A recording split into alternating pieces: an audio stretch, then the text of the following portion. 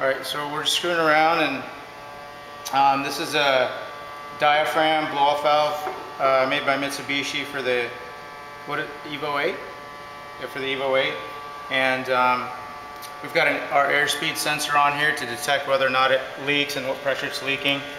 And so we're gonna like pressurize this thing.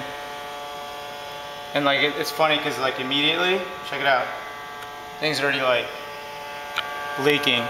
We're only at like 3 pounds.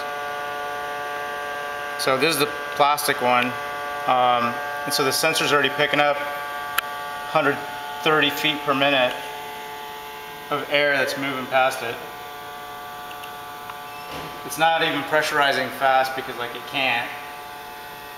It's supposed to be at like 15 psi already, and I think like the max it's gonna hit is like 12 pounds.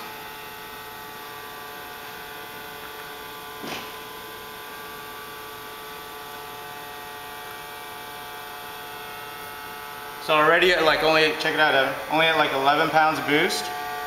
It's already leaking 260 feet per minute.